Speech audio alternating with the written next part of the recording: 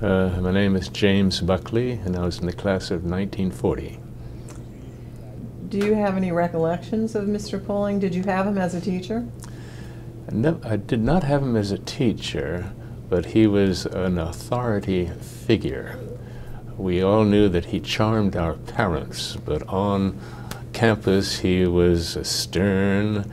He sometimes had a twinkle in his eye, but there was no contradicting his authority or underestimating it. He was also capable of educational pranks, and maybe prank is the wrong word. But he, one example was when a boy came to him and say, "Mr. Pulling, can I do that?" And Mr. Pulling said, "Yes, you can."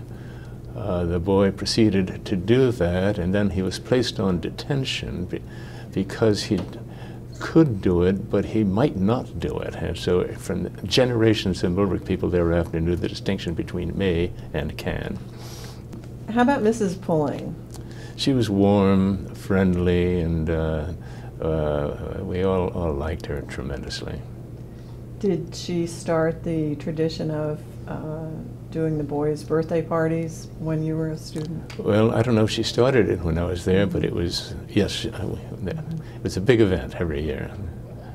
The great problem was deciding which of our two classmates we would choose for the privilege of joining us. What other uses were there for Pulling House, for the headmaster's house, when you were a student? The one, in fact, the only one that comes to mind is the annual reading by Mr. Pulling of the Christmas Carol. That was wonderful. He had a wonderful way of projecting the characters. Well, the one that I remember most clearly and had, I guess, the greatest influence on me is Frank Trevor. He and I arrived the same year. He with boa constrictor and sparrowhawk, and I with two armadillos, and so that made us fast friends. And I had advanced biology under him. I had obviously I came here with an interest particularly in birds, and that was his particular interest. So I was in the original zoo squad and engaged in the bird banding and all the rest of it. So he's had a very strong influence on me. And incidentally, advanced biology was more sophisticated than any biology course available to Yale undergraduates when I went to Yale. And I mean that seriously, very seriously. Then Mr. Callard, who was assistant headmaster, wonderfully warm and understanding man. And if everyone had troubles and problems, he's the person we'd go visit, at least I would go visit. Another man who had a great influence was Nat Abbott, who I got off on bad terms because he was a Latin teacher who constructed at great trouble a miniature Roman bridge, which my armadillo proceeded to destroy.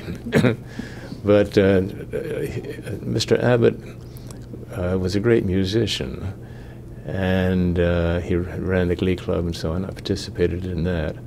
And then Millbrook became one of the early participants in a course in music sponsored by the Carnegie Foundation. And this gave me an exposure to classical music, courtesy of Nat Abbott and that program that has lasted me the rest of my life. My community service assignment was the zoo, so I was in the original zoo squad, and that occupied my time and interest throughout my remaining years at Millbrook. Can you describe the zoo of the late 30s?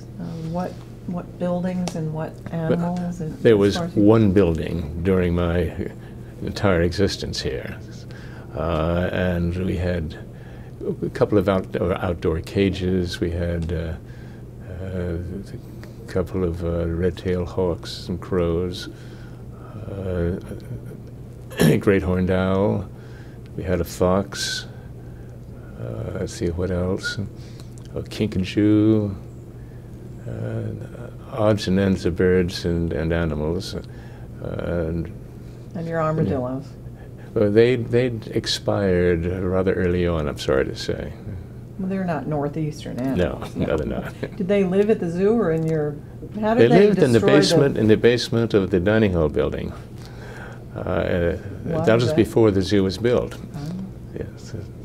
So were you one of the students who participated in building that one zoo building? Yes. Oh, yes. We dug the foundations, poured the cement, and the whole works. I should have mentioned right there in my top list was Arthur Tuttle. Now, if you had any aptitude for math, he was a wonderful teacher. If you had no aptitude, you didn't like the man at all. But he had all kinds of games that he would play that enable you to use your own initiatives to try to solve this problem or that problem. And I thought it was an effective way to teach. And anyway, I enjoyed him thoroughly. Given my particular interest, I'd go on bird walks and things of that sort, and the fields around Millbrook were great. And we happened to be in the right flight path, so we get a great variety of warblers and vireos and things of that sort. We still do bird banding. Right. It's still going strong. It's never ended. That's one of our oldest community services, which is great. I was there with the initiation of the bird banding.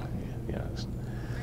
Now, my experience in Millbrook was not totally typical, in that when my father was looking around for schooling, and I'm the second of four brothers, and Millbrook had just started up in the Depression, and so my father had great bargaining power. He had 4 sons in inventory when talking to Mr. Pulling, and he negotiated a deal whereby we would go back to Sharon, 11 miles away, after classes on Friday, come back Monday morning, go back Wednesday afternoons after classes, and come back Thursday morning. So we had the taste, we had the boarding experience, but we also had a little more freedom. And so you talk, what did I do for fun? Well, I had a lot of fun on weekends and a lot of fun Wednesday afternoons. My first taste of Millbrook School was an unusual one in that I arrived here for the last month of second form year. Why? Because there was a fire in our house in Sharon, and suddenly there were 8 or 9 refugees that had to be housed, and as my older brother was here, and I was destined to come here in any event the following year, Mr. Pulling accepted me. In those days, the first and second forms lived in basically dormitories with the beds separated by curtains. And I suspect a lot of things were thrown over the barriers from one cubicle to another, but I don't remember those details. But there was always building going on during my 4 years at Millbrook. I guess the dining room building had just been completed. Then another dormitory building was built. I guess we called it the new dorm.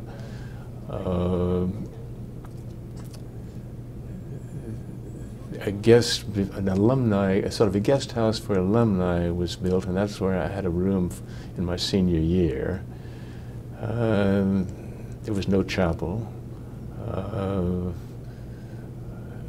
And the barn was where all our classes took place and most of the extracurricular activities. So you had the barn was used for the theater and the gym and the... And classrooms, except the science classes were in the basement of the dining room. And the other building that was built in my tenure, of course, was a zoo. And I had a part as a manual laborer, unpaid manual laborer in building it. Well, besides my immersion in natural history, I think that my greatest legacy, if you will, from Millbrook experience is the appreciation for classical music. Well, I started out to be a country lawyer. I just loved living in the country. I wanted to avoid New York City and urban life. After the war, I was in the Navy during the war, and I came back, went to Yale Law School, then spent 4 years with a New Haven firm, a law firm, learning the trade. But somehow or other, I got intercepted by my older brother, who was then working for a family business based in New York. And so I found myself, against all of my plans to be in New York, and I worked the following 17 years, part law and part executive in a company giving advice to a group of companies engaged in oil and gas exploration overseas. Then my exotic younger brother, Bill, decided to run for mayor of New York just to find out what urban problems were all about.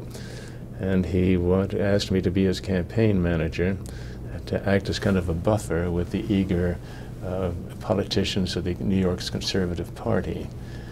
That called my existence to the attention to the fathers of the Conservative Party, who began running out of candidates they had to run. And so 3 years later, in 1968, while in Libya, I received a telephone call saying, would I like to run for the United States Senate? I said, that's an absurd idea. Then it was explained to me that as I couldn't win, I didn't have to work very hard at it. So I decided, well, this would be an interesting experience. And so I became a candidate to run for the United States Senate in 1968. Jacob Javits was a Republican whom the Conservative Party could not possibly endorse because he was a very, very liberal senator. And I did surprisingly well. I got, I think, 1 million votes. And then that was the beginning of all the turmoil involving Vietnam. And I did a lot of traveling overseas in places like the Philippines and Australia. And I saw the headlines and the student bombings and burning of flags and so on. And then a Boy Scout impulse took over, and I said, well, what the devil? Maybe I can run and get elected. So I came back, and I was a candidate again in a three-party race in 1970, and I managed to win with 40% of the vote. So I became an accidental senator. I tried to get re-elected, but Daniel Patrick Moynihan seemed to have a larger appeal than I did in a two-way race. And then 4 years later, when Ronald Reagan became elected president, I was offered a position as an Undersecretary of State, which I accepted. And so I spent a couple of years in the State Department, and then I became president of Radio Free Europe, Radio Liberty, which took me to Munich. Those stations broadcast to the Soviet Union and the Eastern Bloc, the Soviet Bloc. And then when I received a telephone call in Munich saying, would you like to be a federal judge? And I said, this is an outrageously stupid idea. But then I asked for a lot of, I wanted to find out more about it. I talked to a lot of people, and I found it could be challenging and interesting, and so I found myself as on the United States Court of Appeals for the District of Columbia Circuit, where I spent the remaining 15 years of my working life. As Mr. Pulling believed that everyone should learn how to express himself. And so the dreaded exercise every spring was the necessity to write a speech on a subject of your choice and deliver it to the entire school. It was done in the dining room. And I said it was a dread experience, at least for me. I hated it. I don't think I did it at all well. And when I left Millbrook, that was the last time I gave a speech, until suddenly I found myself in the position of being a candidate for the august position of United States Senator. And you can't run for political office without giving speeches. But I never achieved the ability to do it impromptu. So, but I lost, I mean, eventually you lose your stage fright, but the first two or three times I had to speak in public, I'd race through at about 90 miles an hour, but I finally learned how to slow down. Obviously, it's a totally different institution than when I remember it. I loved Millbrook when I was here. It was small, intimate, but it kept on growing and growing and growing, and I spent, I forget how many years as a trustee of the school in the 70s, I think probably the late 70s, early 80s. And so the totally different kinds of problems that it faced. It had some crises. It came close to a bankruptcy at one point. And one approach to it at the time when I was trustee was, let's lower our standards a bit and, you know, bring in students, and that was almost the death of Millbrook. You can't compromise standards, and I think that's a lesson that Millbrook has learned and hasn't had to learn over again, thank the Lord. I did see, had some contact with the Pullings in the late 70s and early 80s, and found out what a totally agreeable person Mr. Pulling really is. Really was. No, he was a fine, fine man, and she was always a fine woman, yeah. But the Lord, the mayor of Lithgow and his consort and the Twilight League, that was a great experience. That wonderful springtime when things get warm and you sort of feel lazy and relaxed, start getting spring fever, and that was great. And he always put on a wonderful show. Another thing that used to happen in those days, and I don't know if it still does, but the Millbrook Hunt would meet at Millbrook school, at the school, one morning every spring. And that was great to see people in their red coats and the hounds and the rest, and they'd go racing off somewhere.